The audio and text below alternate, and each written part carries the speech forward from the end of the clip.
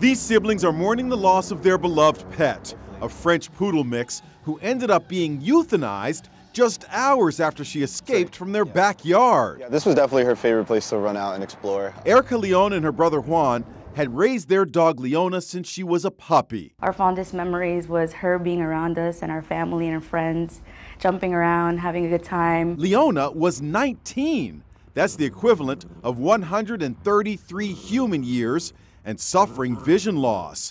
She was found wandering around the neighborhood in Queens, New York by a stranger and turned over to an animal shelter. Somehow she found her way all the way here, and a Good Samaritan driving just couldn't help but stop and see what was wrong.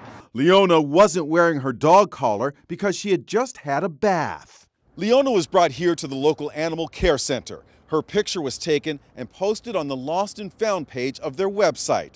Ericka and Juan saw that post and immediately contacted the shelter, but it was already too late.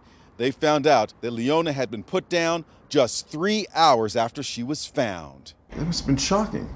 Yes, I was hysterical. The shelter says Leona was weak and unable to stand for more than a few minutes before falling. They also say she was suffering from debilitating conditions, including heart disease, blindness, dental issues, also saying she looked emaciated. Gave her to you in this box. Yeah.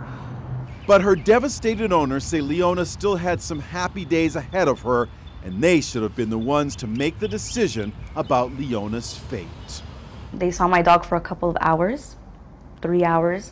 We've seen her for 19 years. The shelter says when they can't locate a dog's owner, by law, they are required to act in what they believe is the animal's best interest.